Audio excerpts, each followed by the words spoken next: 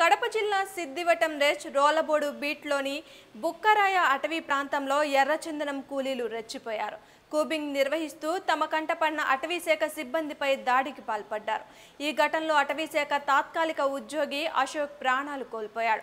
బుక్కరాయ అటవీ ప్రాంతంలో తమిళ కూలీలు ఎర్రచందనం అక్రమ రవాణాకు పాల్పడతారని సమాచారం తెలుసుకొని సిద్ధమవటం అటవీశాఖ అధికారి ప్రసాద్, బీట్ అధికారి సుబ్రహ్మణ్యం, మరో 4 స్లైక్లింగ్ ఫోర్స్ సిబ్బంది రోలబోడు అటవీ ప్రాంతానికి వెళ్లారు. దాంతో కూలీలు తారసపడ్డారు. ఆ సమయంలో అటవీ సిబ్బందిపై తమిళ కూలీలు ఒక్కసారిగా దాడికి ప్రయత్నించారు. దీంతో అటవీ సిబ్బంది 2 రౌండ్లు గాల్లోకి కాల్పులు జరిపారు. అనంతరం అటవీశాఖ సిబ్బంది తమిళ కూలీలను పట్టుకునే ప్రయత్నం చేశారు. వారు సిబ్బందిపై ఎదురుదాడి చేశారు. ఈ ఘటనలో అశోక్ అనే ఫారెస్ట్ ఉద్యోగి తీవ్రంగా గాయపడి మృతి చెందాడు.